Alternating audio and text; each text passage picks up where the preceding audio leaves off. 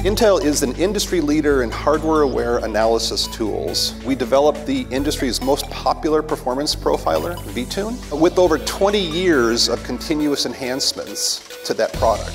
Our vision over the next 10 years is that compute, general purpose compute, is going to be done across a lot of different accelerators. It's not just going to be on one device.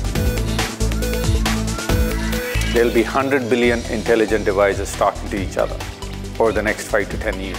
When I think about it, what enables this next generation of things? With this diversity of architectures that's in front of us, really how do we bring together both the development of the software in conjunction with the hardware innovations?